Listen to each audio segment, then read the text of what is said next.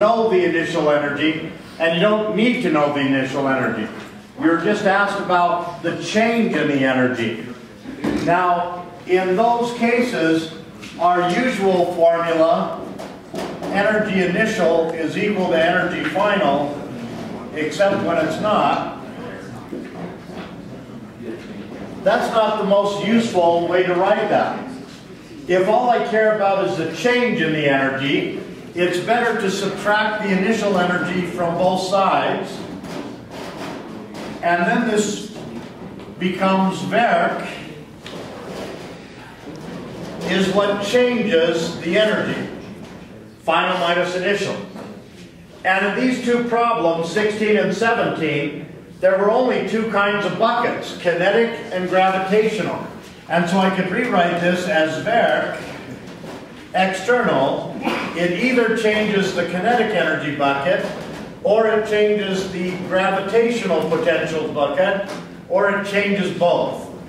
Okay? Now, in this case, the tension force is pulling up the ramp, and the block is moving up the ramp. If I look at my complicated definition of Werk, is that positive Werk or negative Werk?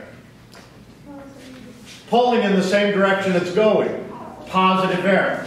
So it's going to be positive 55 newtons times 5 meters. I'm looking for the kinetic energy change. Anytime that block gets further from the center of the Earth, the potential energy, the gravitational energy, gets bigger. That's a positive change. If it gets closer to the center of the Earth, that's a negative change. It gets smaller. If your bank account gets smaller, that's a negative change. So in this case, as it goes up the ramp 5 meters, it's also going away from the Earth 3 meters. Well, how did I get that? Well, this is a 3, 4, 5 triangle. And so that means that my change in potential energy is going to be positive. It's going to be 10 kilograms times G, which is 9.8, call it 10 newtons for each kilogram, times positive 3 meters. And so that gives me 275 joules is equal to the change in kinetic energy plus 300 joules. That gives me a change in kinetic energy of minus 25 joules. Now, some of you, when working this problem, felt insecure about not having the initial kinetic energy. And I talked to some people who wanted to make that 0. Well, let's just assume it starts from rest. Well, you can't do that. Because if I've got a change in kinetic energy that's negative, that means it's slowing down. You can't slow down from rest. You can't get any slower than that. Okay? So this thing had to have been moving initially, and then it slows down as it goes up the ramp. If you start this thing from rest, with that tension force, it's going to go downhill, not uphill. Okay? So check that your neighbor got that right, please.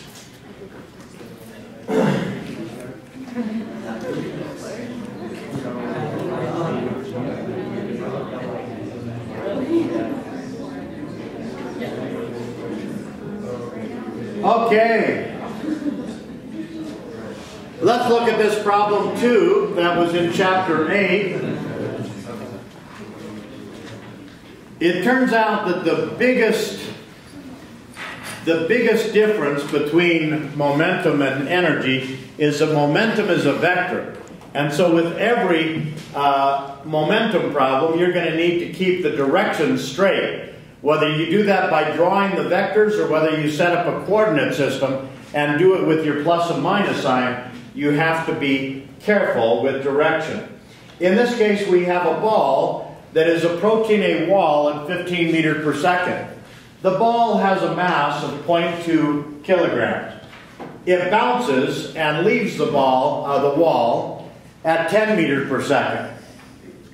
Now, this is a momentum problem, And so what I'm going to use here is this impulse momentum equation. Now, just like I did with the energy equation, I can subtract the initial momentum from both sides, and I can write this as impulse is equal to a change in momentum. And that's going to be force average times delta t is equal to the change in momentum. Now, the first thing we're looking for is the change in momentum. Well, if I start with a momentum that's going to the left, that's 3 kilograms times meter per second, let's pause for a moment. We took the units Newton meter and we honored a dead professor. We called that a joule. What do we call a kilogram meter per second? It's never been named. So we're going to name it the Francis. I've got enough students that I figure this is going to catch on. If all of you just stick with this story, I'm going to be famous. Plural, of course, is Franci. So I've got 3 Franci to the left, and afterwards I have 2 Franci to the right. Well, the difference between 3 and 2 is not 1, because it's not really 3 and 2. It's 3 to the left, it's 2 to the right. And the difference there is 5. The change, or difference, is what I have to add, there's the plus sign, to this initial momentum to bring that momentum all the way back to 0 and out the other side. Okay? Now, if we wanted to do that with mathematics, we would set up a coordinate system where if we call the right positive x and the left negative x, well then our change in momentum would be final minus initial. And in this coordinate system, my final momentum is after the bounce. And that's going to be to the right, or the positive x direction, plus 2 Franci. And then I subtract off the initial momentum, which is to the left, so it would be a negative 3 Franci. And the minus minus is adding, so that's going to be a positive 5 Franci.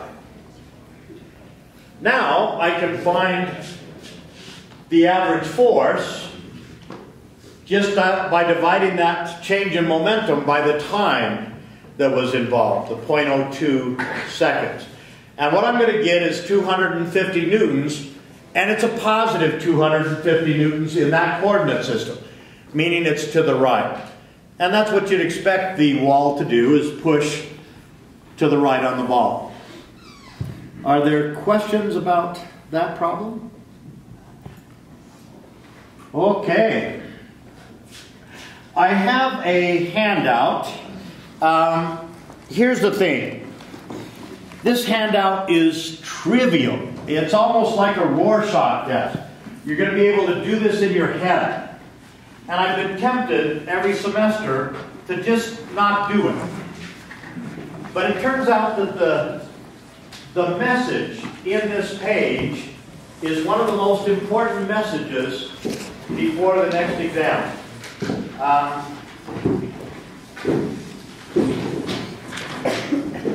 The people that don't understand this page are going to have a hard time on the exam.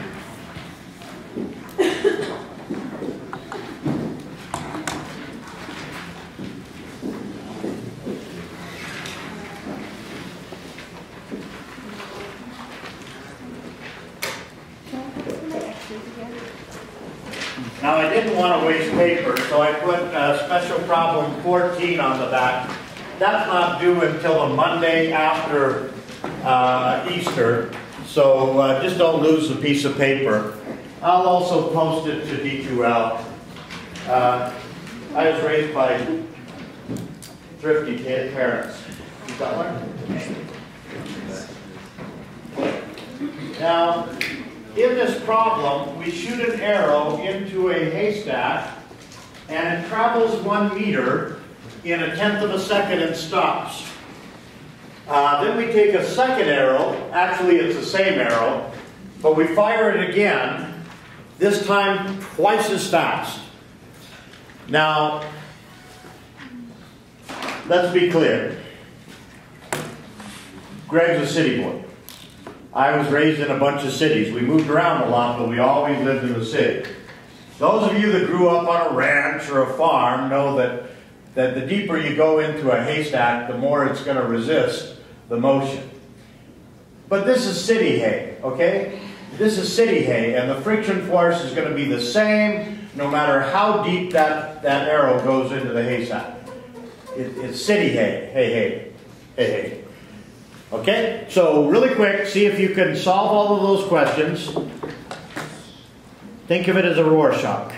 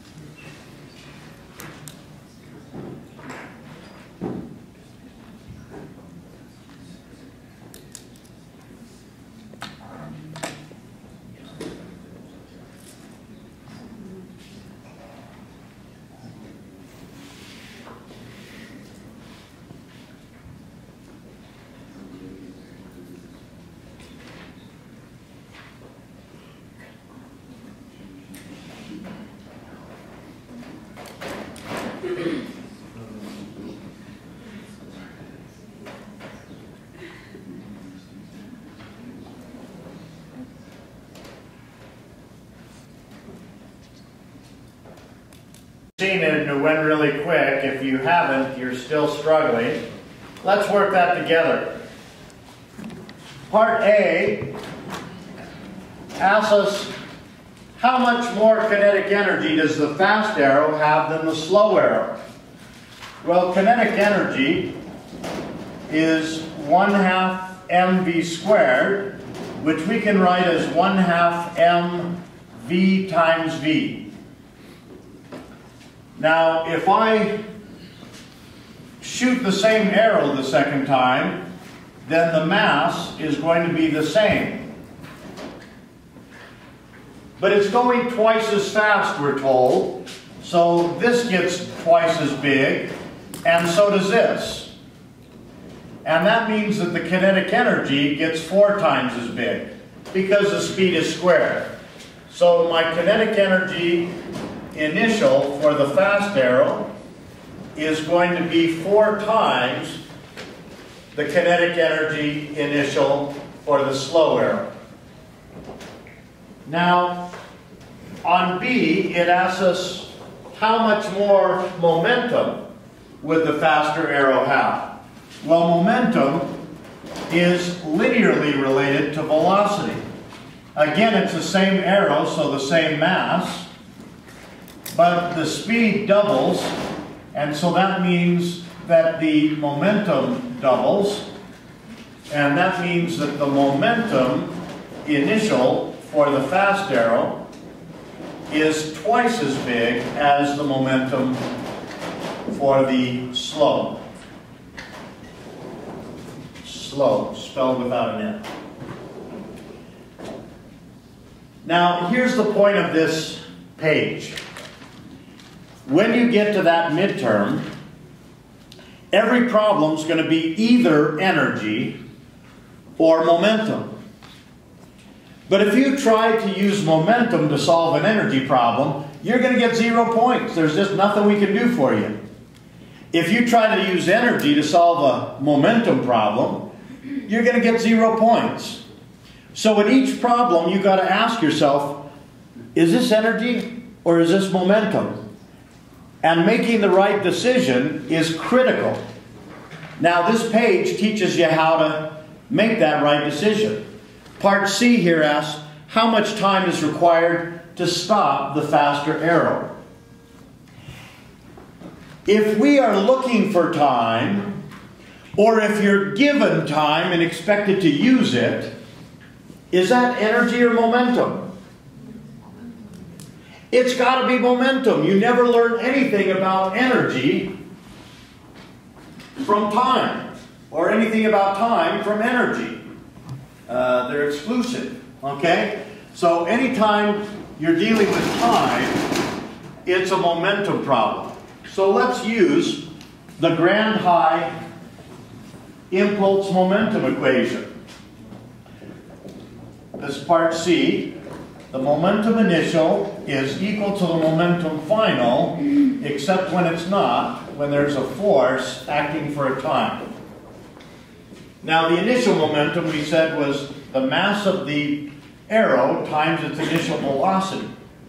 And since this is a vector equation, we need a coordinate system. Let's call to the right positive and to the left negative. Since the arrow is traveling to the right, this would be positive momentum. Now, when the arrow stops, the momentum is 0, because the velocity is 0. Now, the force that is changing this momentum is the friction that is acting by the hay on the arrow. Now, because that friction force is pushing on the arrow to the left, that would be a negative force. That would be the kinetic friction by the hay on the arrow, times the time. Now, the mass stays the same because it's the same arrow. The speed doubles. That means the positive part of this equation gets bigger by a factor of 2. In order for this to still be 0, the negative part of this equation must get bigger by a factor of 2. Because we're dealing with city hay, the friction force always stays the same. Doesn't matter how fast the arrow's going or how deep it is in the haystack. And that means that the time has to double. So that means that the time for the fast arrow is going to be twice the time for the slow arrow. The time for the slow arrow was 0.1 seconds, so this is going to be 0.2 seconds. D. How far does the faster arrow go? Now again, just like anytime you have time, it's a momentum problem. Anytime you have distance, it's going to be an energy problem. You never learn anything about distance using momentum. It's got to be energy. Force times distance is the verb that changes energy. So let's use energy. And in this problem, there's no springs. If the arrow is shot horizontally, we call that height 0. There's no gravitational energy. The only kind of energy we're talking about is kinetic. So initially I have 1/2 mv squared. I'm going to call it v times v. When the arrow stops, I have 0 kinetic energy. And those are different because there's negative Verk done by the friction force. Now, why is that Verk negative? It has nothing to do with the force being in the negative direction. Energy is a scalar, it's not a vector. The important thing is the force is acting one way and the arrow is going the opposite way. And it doesn't matter what those ways are, if they're opposite, that's negative there. So I put negative force, the friction force, by the hay on the arrow times the distance. We play the same game. It's the same arrow, so the same mass. The speed doubles here and here. So that means the kinetic energy gets 4 times bigger. In order for this to stay 0, the negative part of the equation must also get 4 times bigger. Since the friction force stays the same, that means the distance has to get 4 times bigger, and the distance traveled for the fast arrow will be 4 times the distance for the slow. Since the slow went 1 meter, this would go 4 meters. Now the last part of this page asks, is that consistent? This arrow went 4 times as far in only twice the time. And the answer is yes, that's consistent. Let's say you and I are going on a road trip in different cars. I go 30 miles an hour because I'm old. You go 60 miles an hour because you're young. I only drive for 4 hours during the day because I'm old. You drive for twice that amount of time, 8 hours, because you're young. How much further down the road are you going to get than me? 4 times. Twice as far because you're going twice as fast, and twice as far because you're going twice as many hours. So yes, it's consistent. Check that your neighbor understands the message of this simple page so that they'll do well on the exam.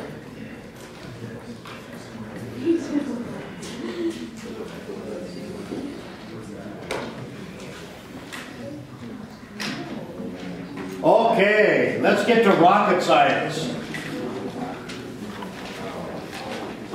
Suppose I have a collision where a truck hits a Volvo, or maybe I could say a Volvo hits a truck, and during that collision, if I were to ask you to find the total impulse for the truck-Volvo system, well, impulse is a force times a time. And if I want the impulse on the system of the truck and the Volvo, I would have to find the impulse on the truck as a vector and the impulse on the Volvo as a vector and add those together. Well, forces require 3 body diagrams. The truck and the Volvo have weight down and normal up. And then I have a normal force by the Volvo on the truck during the collision, and a much bigger force by the truck on the Volvo because the Volvo has more mass. Because the Volvo was did I say the Volvo has more mass? That's not right. The truck has more mass. So is that okay? The truck was speeding. The truck was speeding and has more mass. No? No. They have to be exactly the same by what law? By third law. And folks, that is the very foundation of rocket science, Newton's third law. Without Newton's third law, we don't have conservation of momentum. And that's what rocket science is built on. Okay? Watch how it happens. The impulse on the truck is just the net force on the truck times the time during which it experiences that force. The impulse on the Volvo is just the net force on the Volvo times the time that it experiences that force. Now I think we can agree that if this collision lasts 1/10 of a second for the truck, it also lasted 1/10 of a second for the Volvo, so we can get rid of those indices. Now here's the thing. This vector is the same as that vector, only in the opposite direction. And so when I add these together, I always get 0. Now impulse is what changes momentum. if my system has no impulse, what does that tell me about the change in momentum for that system? It doesn't change. And that's what we mean when we say it is conserved. It is conserved. Here's my promise to you. If you will always, always, always include everything that collides or hits or pounds or touches or pushes, anything that interacts in your system, if you do that, then all of the forces will come as equal and opposite pairs by Newton's third law. The impulse on that system will be zero. If the impulse is zero, that means rather than going to the general equation, you can go here. Whereby P initial equals P final, I mean the momentum of the system initial equals the momentum of the system final. Now there's a caveat that's important. When you were dealing with energy, you got to choose what you meant by initial. You got to choose what you meant by final. They could be any time during the day. But when you are using momentum on a collision, you don't have that freedom. Initial means right before the collision. Final means right after the collision. You can't wait for those cars to slide across the pavement and into someone's garden. It's right after the collision. Right after. Now, that is always, always, always conserved. In every single collision, momentum is always conserved. Even if that collision involves C4. No matter how messy the collision is, it will always, always be conserved. Now, let's look at a sample collision. I have two identical Volvos, each 1,200 kilograms, and they're each going 30 meters per second, which is over 60 miles an hour. One's going left and one's going right. If I were to ask you to find the total kinetic energy for that system, could you do it? Get your calculator out and give me a number. Give me a number. And once you get a number, tell me what it is. They're both going 30 meters per second, one going left and one going right. The total kinetic energy for the system of both cars.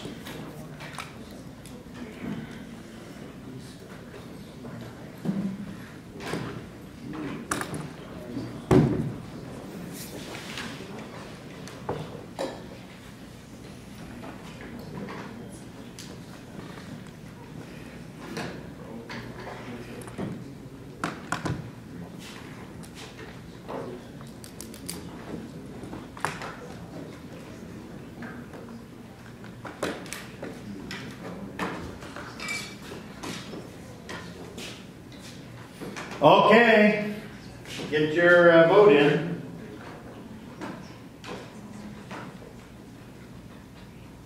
Whoa, zero's the winner.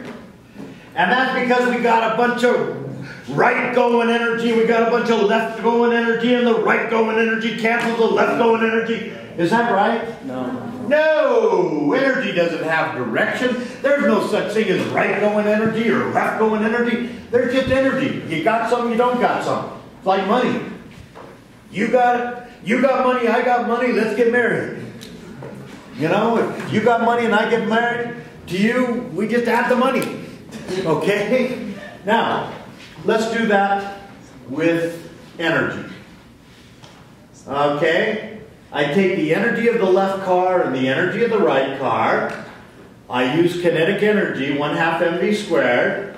Notice that I put a minus sign here to indicate that this car was going to the left. But in doing so, I just wasted, well, I won't say photons, but I wasted shadow. I wasted darkness there. Why? Because we're going to square it. It doesn't matter that it's negative. I'm going to square it. So I got 1/2 billion joules in the left car, I got 1/2 billion joules in the right car, I got 1 million and change. I got 1 million and change. Now that's a lot of energy. Energy is the capacity to do damage. And 2 Volvos going 60 miles an hour can do a lot of damage. Now, how much energy is that compared to electric energy? Well, that would be the amount of energy that it would take to light a 100-watt bulb for about 3 hours. And you would need to pay about 4 cents for that. Okay? 4 cents. So electrical energy is cheap. Now don't leave the lights on just to be leaving the lights on, but it's pretty cheap. Actually, I got to tell you. 23 years ago, when I came to this valley, I was still invited to party. That's ended. So we were invited to this party by this rich, it was a doctor in town. And as the evening went on, this doctor was just ragging on his wife. He was just ragging on how she was just always spending money, and just always spending money. And finally, he was talking about how she was just always wasting electricity. And he said he went on this hunting trip, and when he came home, every light in the mansion was on. And then to beat the band, she came out to greet him and turned on the porch light too. And by then I'd had enough, and I said, you know what? If she leaves all those lights on all month long, you're going to pay $85 extra. I took my daughter to you to have a wart burned off her toe, and you charged me $150. If you want to save money, stop going to the doctor. I've never been invited back. Now, there's an exception to that. If you turn on an electric dryer and go out and look at your little meter outside, it's just going crazy. So if you've got an electric dryer, just shoot it in the head. Okay? Now, let's talk about momentum. What's the total momentum of that system? Shout it out. Zero, because that's a vector. And vectors care about direction. So now I do have left-going momentum and right-going momentum. When I put in this minus sign, it does matter, because now it's not being squared. And so when I add up all the momentum, I get 0. Now, I promised you, if you include both of those cars that are colliding in your system, that momentum has to be conserved. It has to stay the same. So after the collision, what's got to happen? How am I going to have total momentum equal to 0 after that collision? Yeah, they got to stop. Is there any other way it could have momentum 0 after the collision? They're going in opposite directions. What about that? Would that be 0? Yeah. Or anything in between.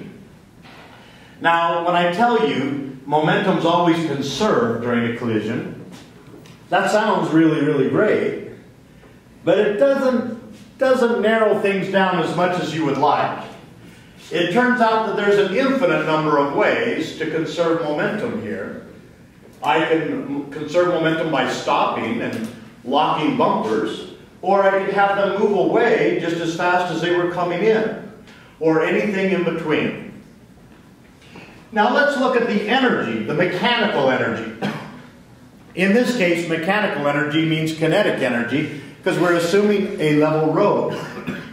I start with 1,000,000 and change in joules, and if the cars stop, that's gone. If I look at this case, I've still got the 1,000,000 and change, and there I've lost most of it. Now, the question is, where does that energy go here and here? Now to answer that, let me ask you a different question. You're on the corner and you observe this collision. The police come to talk to you and they say, whoa, what was it like? Tell me about it. What did you hear? What did it sound like? It came in, what did it make the sound? Sound is energy. If you didn't lose any mechanical energy, you didn't hear it. This came in and out.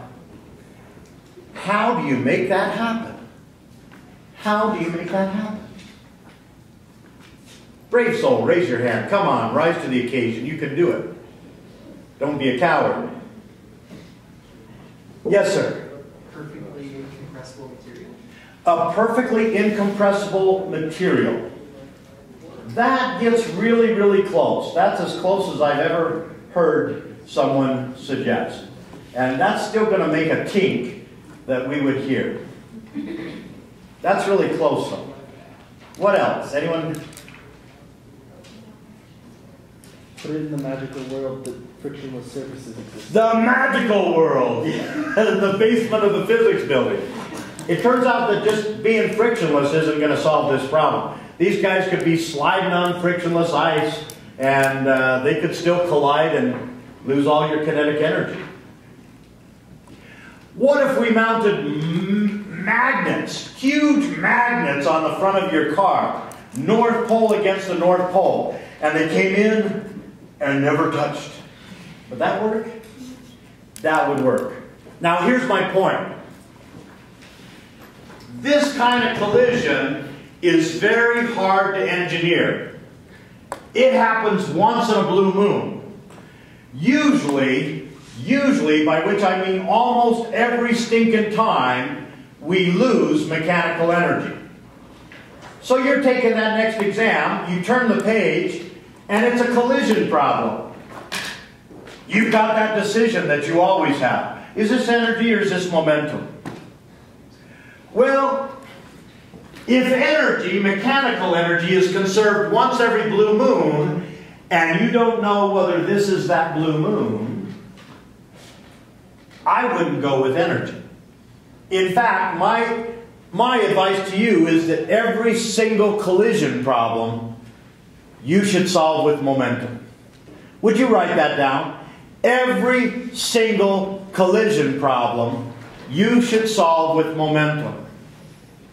Now, once every blue moon, you might get the right answer using energy because it might be one of those special cases where energy was conserved. But that doesn't happen very often. And certainly not in my class. Okay? Now, where does the energy go in these other two cases? Where does it get lost to? Raise your hand. Yes? Heat. If you touch those bumpers, they'll be hot. We already talked about sound. You can hear the crash going on. What else? The crumple. That's where most of it goes. Most of it goes into taking that Volvo and just messing it up. Just taking the frame and twisting it and crumpling it and smashing it together. Watch the slide. Watch the slide. 1, 2, 3. Pow! We call that energy of deformation. And we do not have an equation for that. Not just we in this class. We in the universe. The energy of deformation for a Volvo is just too messy. No one has an equation for that. Now, the energy, the total energy, is conserved during that collision, but not the mechanical energy, not the kind of energy that we've got formulas for. And so we can't use our energy equation to solve these problems. Now, we put these collisions into three categories. If the mechanical energy is conserved once every blue moon, we call it an elastic collision. If that mechanical energy is not conserved, we call it inelastic. And in the special case where the bumpers lock together and it becomes one Volvo with 8 wheels, we call it maximally inelastic. Those are the three types of collision. Now you're going to have to be able to look at collisions and determine which flavor it is, elastic, inelastic, or maximally inelastic. Now I have some surfaces here. I have a rubber surface. I have a steel surface. And I have a glass surface. I also have 3 balls. I've got a rubber ball, a metal steely, and a glass marble. And I'm going to bounce rubber on rubber, steel on steel, glass on glass, and I want you to predict which will be most elastic.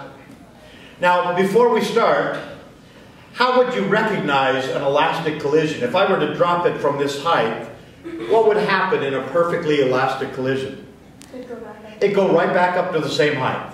So, with your clicker, tell me which is going to be the most elastic.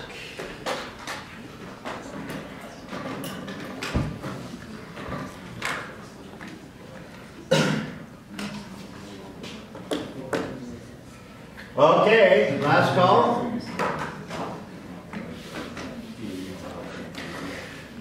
Okay, rubber on rubber. Okay, let's do it. Whoa. Whoa. Wait a minute. I tricked you. Turns out years ago, one of my colleagues spent some of your tuition money on this set of balls that were in an educational supply catalog, and they're called the happy ball and the sad ball. And you can tell which one's a happy ball and which one's a sad ball. I was messing with you. Okay, here's the happy ball. Whoa, that's still not so. Okay, here's the metal on metal. Even less. Here's the glass on glass. Whoa. That's the most elastic. And the point of this demo is that we use the word elastic in physics to mean something completely different than we use the word for in everyday life. In everyday life, we use the word elastic to mean malleable, bendable, like a rubber band. But elastic in physics talk means we don't lose the energy. And when you have something that can compress, that can change shape, that's rubbery, well then you have that energy of deformation. You lose some of your mechanical energy. This glass on glass was the most elastic collision precisely because it doesn't deform, because the glass is very rigid, and so none of the energy goes into energy of deformation. Now, let's look at a different collision. In this case, one of the Volvos is parked. It's not moving. The other Volvo is going at the 60 miles an hour, 30 meters per second, and rams into it. And in the process, locks bumpers such that the two are moving together. Now, right after the collision, how fast are they going? Now, don't wait for them to scrape across the nose. Right after the collision, how fast are they going? Tell your neighbor. How fast? Thank you.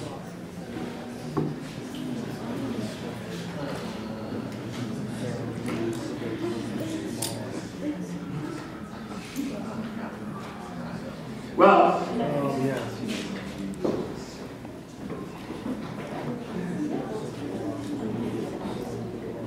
in the interest of time, let's do this together.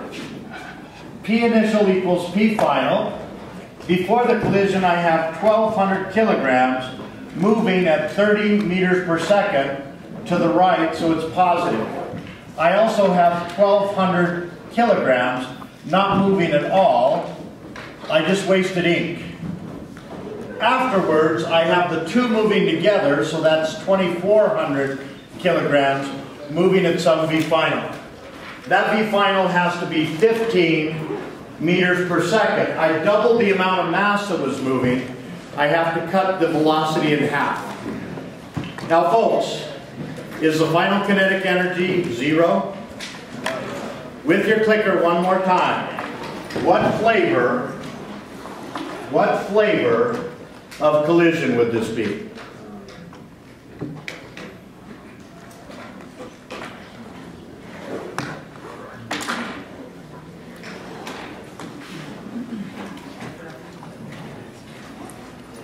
Okay. I got The answer is C, maximally inelastic. Now here, folks, I know you want to go out your weekend. I got 30 seconds. Maximally inelastic is when they lock bumper, period. They can still be moving. Maximally inelastic doesn't mean they have to lose all the kinetic energy. They just have to lose the most that's allowed by law. Newton's third law does not allow these cars to be stopped after this collision. It would violate Newton's third law. So maximally elastic just means lose the most. And that always happens when they lock bumpers. Have a great weekend, people. We'll see you on Monday.